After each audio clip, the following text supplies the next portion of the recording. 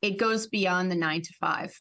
Whether that 9 to 5 be in our support center, in our stores, distribution centers, it's about thinking about the whole person when we design our programs, our policies. And that also means individuals, families. So that goes beyond the person's work experience or workplace experience.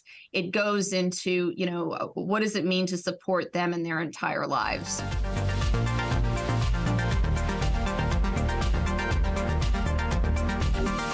Hi everyone, welcome back to the HR Leaders Podcast. On today's episode, I'm joined by Holly May, who's the Executive Vice President and Global Chief HR Officer of Wallgreens Boots Alliance. During the episode, Holly shares how Wallgreens Boots Alliance is creating an unapologetically human approach to leadership and how she's using radical vulnerability to support mental health in the workplace. As always, before we jump into the video, make sure you hit the subscribe button, turn on the notification bell, and follow on your favorite podcast platform. That being said, let's jump in. Holly, welcome to the show. How are you? I'm great. How are you? I'm good. As I said, I'm just moving into the house, so trying to get settled, realizing I have no DIY skills whatsoever. Zero. I'm like, yeah, I'm attempting. There's a lot of YouTubing going on at the moment, trying to pretend I know what I'm doing, but I have no idea. Does anyone else in your house have that skill set? No, I feel like my wife's better than me, to be honest, at DIY at this point as well. I only just realized yesterday that I have a garden, and I was like, so because I've been in an apartment for the last 15 years, and I was like, I actually have to do stuff and learn how to cut grass and look after the plants. It's all about having the outdoor space. Fresh air is key. Yeah, and that was the idea. I think you know how it is. I think you mentioned you got a 5-year-old with Robin who's 4 now. I wanted her to have a bit of space, to run around, have fun as well. So it's good. But how are you? How's the family? Always an adventure. Just getting out of the house in the morning is always an adventure. Yeah. Oh, we have a holiday week this weekend. So my son, my 5-year-old, is off school. So it's a lot of activities, keeping him busy, and finding structure to the day. So my husband's been quite the champ. Nice. Helping out a bit more this week while I'm in the office.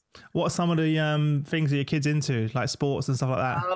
Oh gosh, it's trains, and more trains. All trains all the time. All sorts of trains. He's just gotten into electric trains. Wow. Still, enjoys Thomas the Train. That's the original. Yeah. The original, the OG. But no, he's into these N-scale electric trains now. Wow. So unfortunately, it's a bit of an expensive hobby I'm coming to find. But no, he really is. He's probably going to be an engineer. It sounds like, who knows? He's incredibly tech savvy. He's an unbelievable problem solver and very curious. Amazing. So who knows? I get the training thing, by the way, because my mum's a foster parent, and Skylar, this is a kid that she's fostering at the moment, obsessed with trains. And like his idea of a weekend is just to go with my mum and ride the train. Like literally the London Underground network. You know what's crazy? He's he's 11 and he can name every station on every line. Oh, that's incredible. Unbelievable. Wow. Like it literally blows my brain. Like he's got the maps all over the room, like the London Underground maps. And he knows, you like Victoria Line, and he just goes through every station. That's amazing. Like his dream is when you hear it from 11-year-old is to ride to see each station. Like how cool is that? Like it's just like, wow, like you want to ride, you want to say that you've ridden the entire underground network. Anyway, so I get that one. I get the train obsession. Very cool. Yeah. So tell me a bit more about you. How did you kind of tell everyone a little bit more about your journey to where we are today? Did you choose HR or did it choose you along the way? HR chose me. Yeah. In university, I was actually a classics major and art history minor. Okay. Had no idea what I wanted to do in terms of a career. Went straight into graduate school, went to business school, and then coming out, I went and applied at a financial services company, actually ING, the U.S. subsidiary, bank insurer.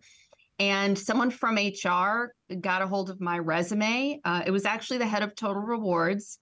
And our backgrounds were quite similar in terms of, university in the liberal arts, and then coming over to concentrate in finance and business school. And he offered me a job in executive compensation. I initially refused, but he talked me into it, and I've been in HR ever since. Wow. So where did that evolve from that to being a more generalist?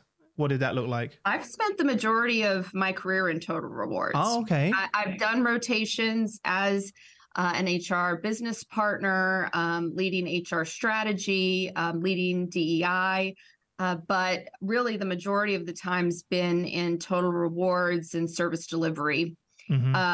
So I guess I'm a bit of an unusual CHRO in that respect.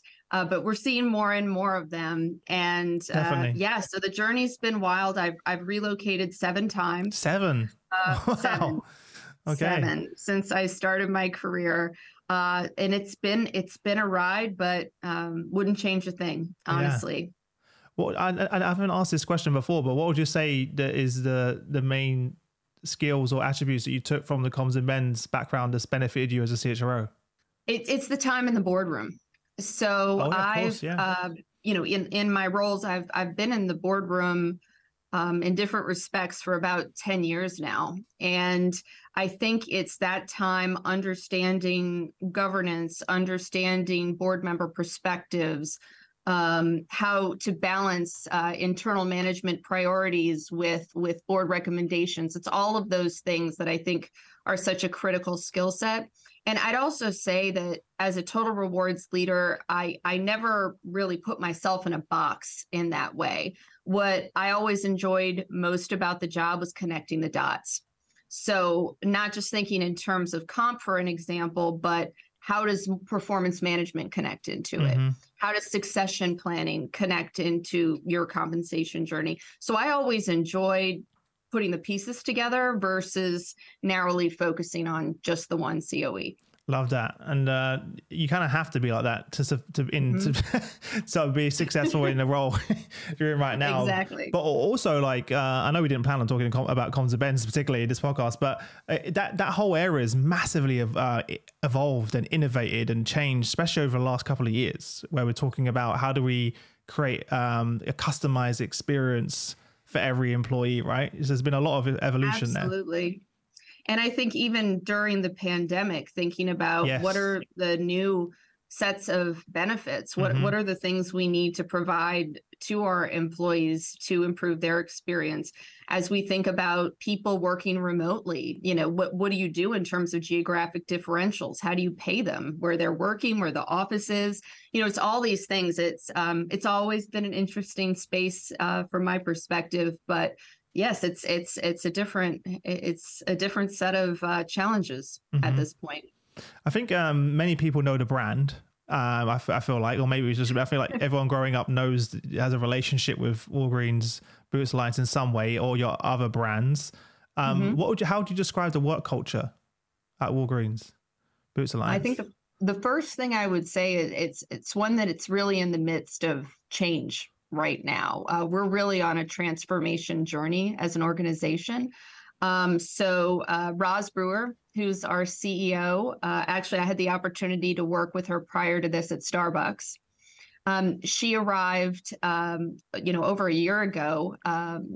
And when she arrived, she, in October of last year, really set out a new vision, new values as an organization, and a new purpose. And as part of that, really set the stage for the evolution of our culture as an organization. I'd say, what will stick with us, even in the midst of this change, is our dedication as an organization to the communities we serve and to each other. And it's really inspiring, especially as you think about, how we've moved through the pandemic as an organization and the role that we've played.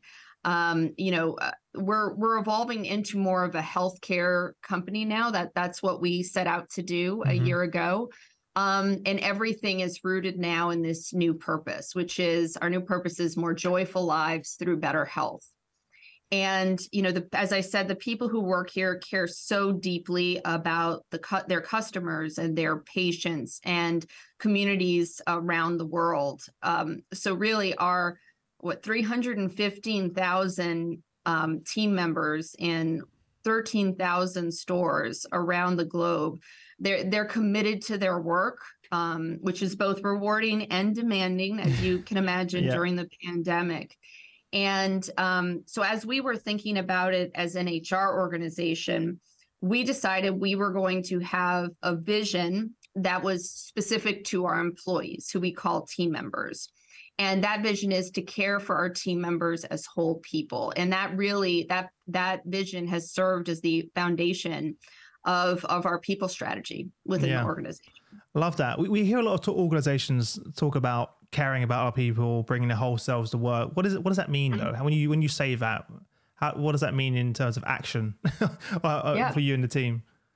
So that vision is the foundation of how we built our people strategy. And what it means to us is it goes beyond the 9 to 5.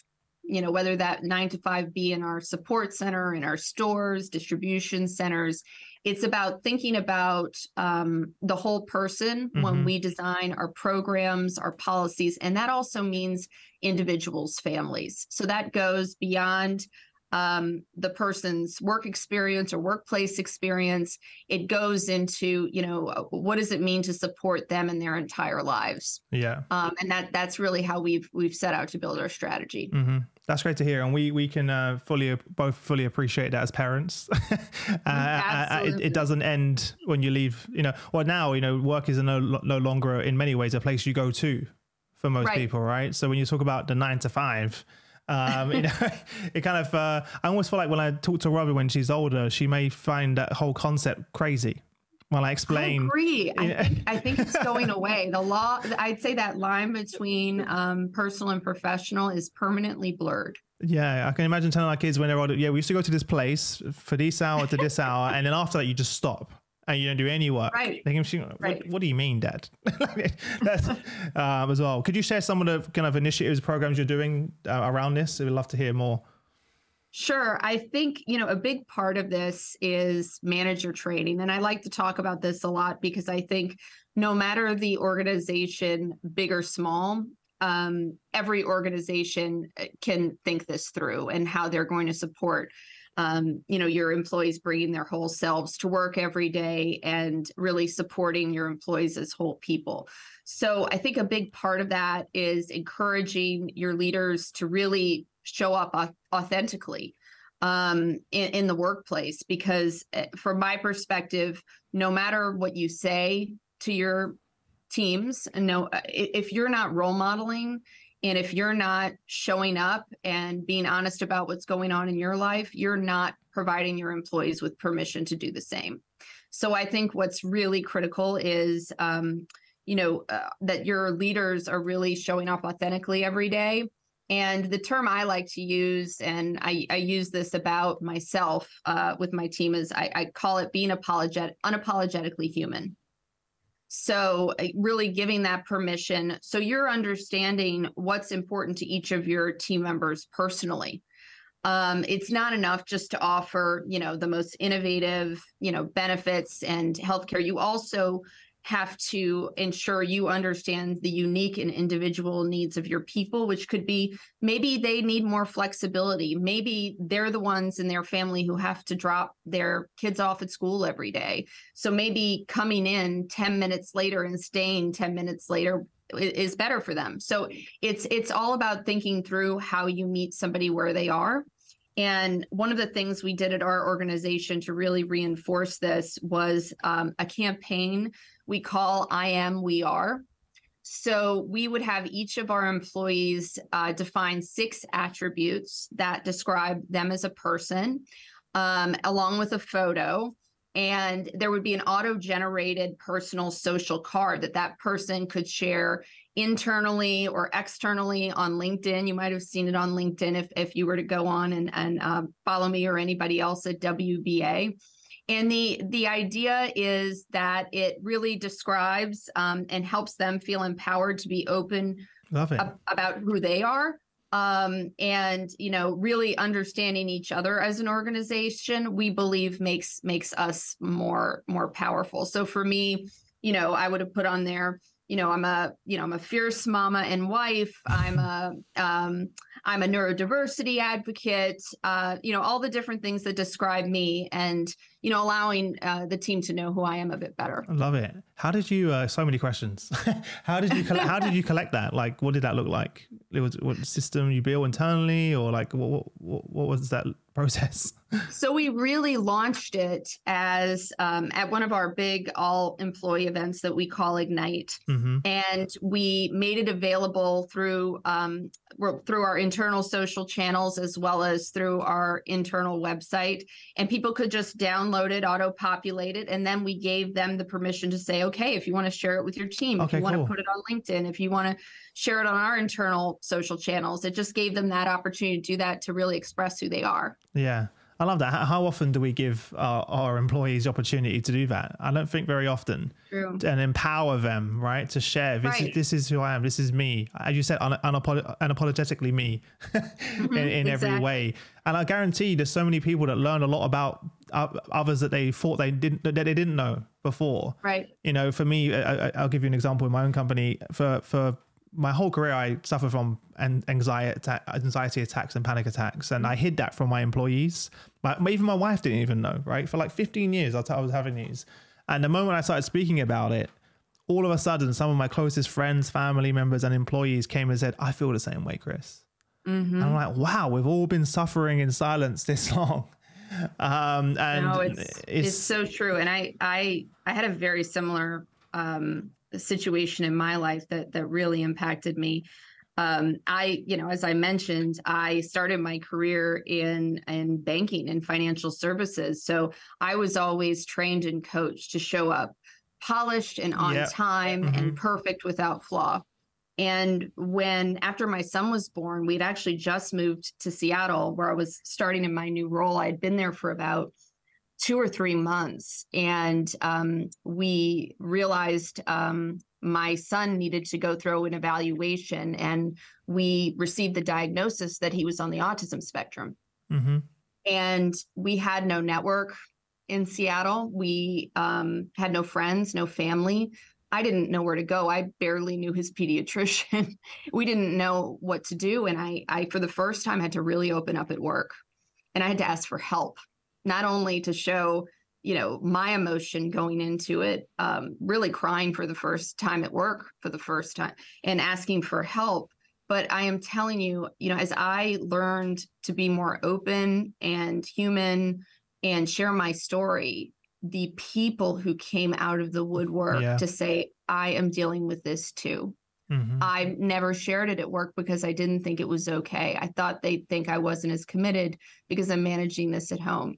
What it opens up for your employees, it's personal decision to share as much, but what I would say is it creates a new level of trust that 100%. I learned through doing. Thank you for sharing that. I think it's so important. And it was through one of talking about the importance of sharing. I shared I first came out to speak about how I was struggling because Tim Munden, who's a chief learning officer at Unilever at the time, their global head of wellbeing, he shared that he was struggling on the podcast. And I was like, you, like someone I look up to is amazing and invincible and doing incredible work. And he was like, I needed to take 2 months out, Chris, to take care of my wellbeing. And I was like, wow, here's this incredible executive from one of the biggest brands in the world being vulnerable live. He was live on LinkedIn at the time. Right. And then I'm feeling the same way. And that was what his story is, what encouraged me to speak up. Right. So you sharing your story right now is really, really important. And a side comment, by the way, my mom, the Skylar who I mentioned earlier, who loves the trains, he's on the autism spectrum as well. So maybe there's a thing there about trains. There is. I've been reading a lot about it, actually. There is a thing about trains. Because that's also when I was speaking to one of his care workers, they're like, that's one of the reasons he can memorize the whole maps. Right. Of the network. And I was like, how does he remember? Anyways, as well. Yeah. I know exactly what you're talking about. It's fascinating. It's so fascinating. And neurodiversity, I've got actually an author of a best-selling neurodiversity book coming on the show next week, which I'm really excited about. Yeah, it's a topic that we don't talk enough about. And it's something I've been personally on a bit of a mission to spotlight on the show. So I love that you shared that. And really, and I'll also share with you, and I'm definitely going to listen into that podcast. I'm really proud of the fact that we were able to announce a few weeks ago that we will be the first company in the S&P 500 to have a separate and distinct metric in our bonus plan that commits us to our goal of disability representation. Amazing. So good to hear that. So we've set that. We've not only set the goal, we've put teeth behind it. Yeah. And everyone who participates in our bonus plan is now going to be part of that commitment. So very excited about that. I love that. And you mentioned something really important. There's one thing saying it, and there's another thing actually putting the metrics in place to hold people, hold yourselves accountable, hold people accountable as well. So love to hear that you're doing that. What last thing I'll say on that kind of comment you mentioned about sharing and being vulnerable, it was the complete opposite of what I realized. Me worrying about what my wife, my friends, colleagues are going to think. I realize now that, and I say it all the time, like my vulnerability is my superpower. Right. It was the opposite of what I thought. Now it's strengthened my relationships at home, at work, and even with my clients. I've had conversations around this topic, and it's just and I'll let you know, and the listeners know, I haven't had a panic attack since that day. Really? Yeah. It's been 2.5 years now. I've never had a panic attack since, because it was carrying that weight around it, and it would build and until I'm out for a month just exhausted and just having panic attacks and feel like I have a heart attack when I'm leaving the house, because I had no one to talk to, because I was just holding it in. And at the moment and don't get me wrong, I still feel anxious sometimes and still feel overwhelmed, but now I have someone to talk to. Now I can pick up the phone and say to my team, literally a few days ago, I said to the team, I just need a day off, guys. Like, I'm feeling a bit overwhelmed with the move of the house and everything's going on. And they were like, we got you. It's all good. You go and do what you got to do. And they kind of explained the feeling of that, knowing that my team's got my back. And they're like, no, they're not judging me. And they're like, and also when they feel the same way, now they can come to me. Right. And they know that I'm not going to judge them for it, or they're not going to miss a promotion just because they didn't come in for it, So it's just so powerful. So I'm glad we got into that topic. It's important. Look, this is the unapologetically human piece that I'm talking about. And I love how you put it, because I've done a lot of reading on the building of trust. And I think that's what this goes back to. When you open yourself up, the trust you build, the relationships you build, it's a superpower. I absolutely love that story. And I'm very happy for you. Yeah. But on the other side, the difficult part, right, is the way we've been taught to lead is almost the opposite. Like you said earlier, when I became a manager, it was like, you're the leader, you got to show strength, no vulnerability, and that's how we were coached, early career. That was, you've got to unlearn it almost. Yeah. And I think really the pandemic accelerated the need to do that. Or it showed whether you could see it, but whether you heard it before, you can now see it. You could see into my life that I'm struggling with a 4-year-old running around in the back. You're like, so you might be making a guest starring appearance at any moment. Yeah. She's at nursery now, so we're all good now. But during the pandemic, she was here all the time as well. But so what are you doing in those managerial programs to shift that? Are you bringing in external organizations? Are you training leaders internally to kind of lead with empathy, etc.? Like, what's the process? Well, it's a combination of things. So we not only started having these conversations and coaching our managers, but we also introduced a new program, and I'd also call it a campaign. We rolled this out during Mental Health Awareness Month, called Be Well Connected. And it involved introducing 3 tools, 3 platforms to really meet people where they are. Can you share those? Oh, you're gonna share them. Great. Go for it. So we had Life 365, which provides a series of online tools in combination with 5 free mental health counseling sessions, and those can be in person or virtual. We have Journey Live, which is a web-based platform and a mobile app, and it provides both live and on-demand classes taught by experts on topics that include managing stress, improving sleep. They're also manager related. This is what I was going to with the example, how to lead with authenticity, a number of classes like this. And what's great is you can attend with others within our organization, almost like a community. So you're interacting with each other while having that chance to talk to the expert and ask questions. And then the third is indie flicks. And I like to refer to this one as WBA's own Sundance Channel. So it's a documentary film series featuring mental health topics such as anxiety is one, social media addiction, cyberbullying and harassment. So when you think about how that comes to life, think about one of our pharmacists in one of our stores, and she comes home after a long shift to her teenage daughter, glued to her phone, and whose mental health is being significantly impacted by social media. You get it, the bullying, she's in tears, she's picturing the perfect life of the person she follows that's not her own. So together they could watch one of these indie flicks documentaries on social media addiction. They could talk about it together, talk about the tools that are introduced as they navigate it together. Love that. So yeah, that was the campaign we introduced. It's so cool as well, because you mentioned those workers that you have. They're not all in the office, are they? You know, a huge portion, if not most, I'm sure, are not in the office. So how do you create solutions like apps that are accessible wherever they are, however they are, whatever device they want to watch on, and bring in, like you mentioned, their family into it? It's so important that we connect with those workers. Right. And it's never going to be a one size, fits all solution. The way that we put this together and developed it was really listening to our people and recognizing the varied set of needs that they had. And, how do we put together a combination of things that really could, meet the individualized needs of our employees and their families. Mm-hmm. What's the feedback been so far? Oh, it's, I am absolutely thrilled. We're really tracking internally the success and the metrics. In 6 months since we introduced Journey Live as an example, we have 227,000 team members and their families that have signed up, are enrolled, and are participating right now. It's just an incredible result. And what's really exciting is, we're working with Journey Live right now to even develop with them our own content that's I was going to ask you that. Is it your own content? I was going to ask you that. Is it your own? Obviously, I was assuming because of how you would scale it, that would be a bit more challenging, but it would be amazing, right, to feature stories of your own employees, right, in there. That would be so cool.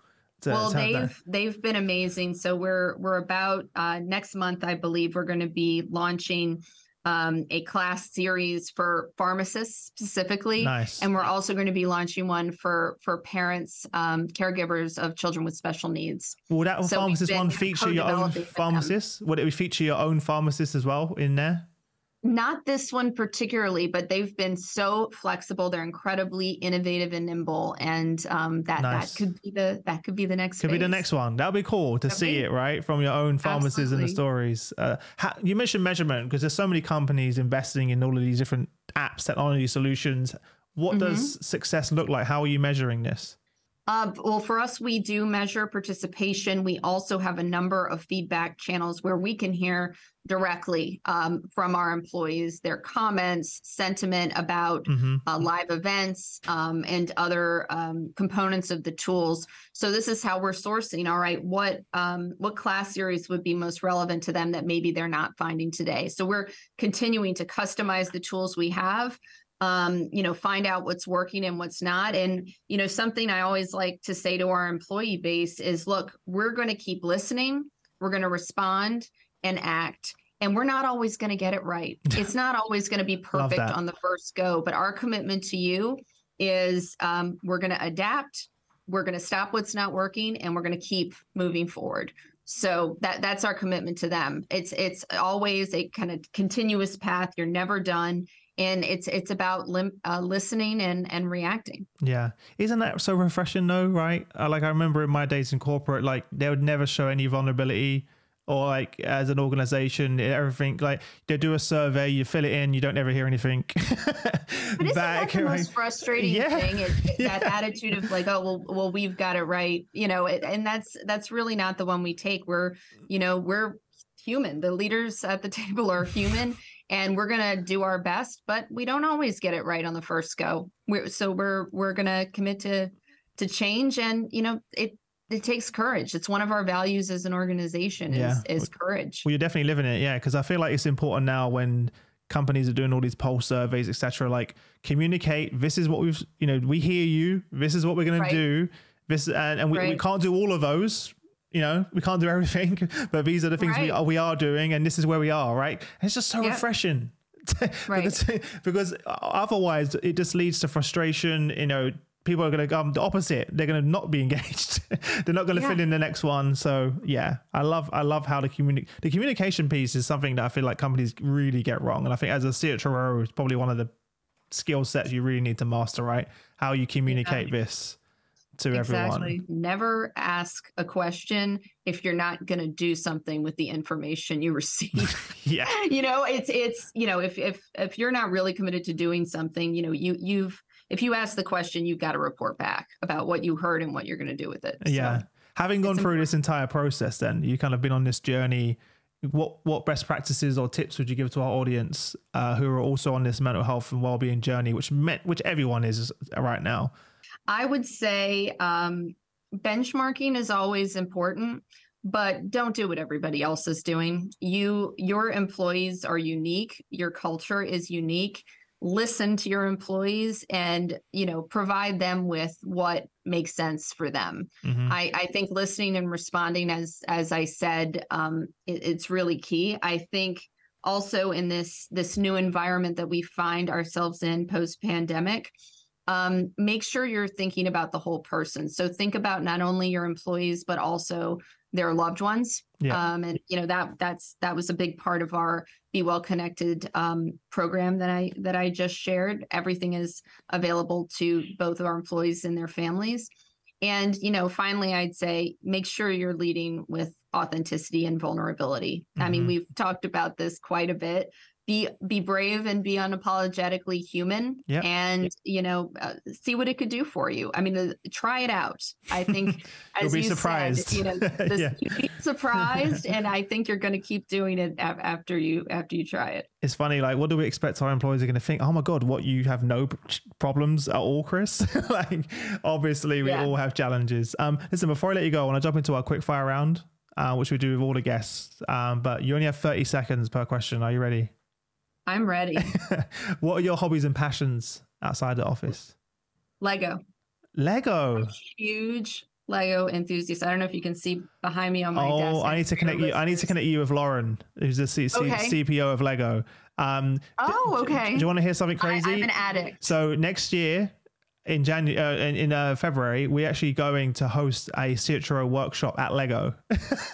And day one in Denmark, and day one is a tour of the Lego Innovation Center and a tour of the manufacturing site. So if you can find an excuse to come over to Denmark next year, you're more than welcome to. An invite? I don't know if I can handle it. You're more than welcome to come. I'm a massive Lego fan as well, and Lauren and the team are incredible. They're hosting us, so Lauren will be running it. Oh, lovely. Yeah, so I'll send you an invite if you can make it over. Okay, cool. Love it. If you could click your fingers and change one thing about HR, what would you change? I would say it would be to be perceived and seen in all organizations the way it is at WBA, which is that our function's key to driving business results. Mm-hmm. Yeah, definitely agree on that one. How would your friends and family describe what you do for a living? Yeah, so I heard you ask this question on another podcast, and I actually went to my husband a couple of weeks ago and asked him this question, and his response was pretty interesting or funny, however you'd like to characterize it. He called it all things at all times on all days. He's not wrong. He's not wrong. He's really not wrong. I viewed it in the most positive sense, because I think when you have the right leadership within your organization, they know how to leverage HR, and it's almost boundaryless. Our roles as chief especially HR when you have a global role, right? You're always on. Exactly. Right. It's exactly. Yeah. It's quite rare. Yeah. Anyway. Yeah. If anyone from HR listening gets it. Yes, they get it. They get it. What legacy do you want to leave behind for your family? That I made a difference in the lives of others. Mm-hmm.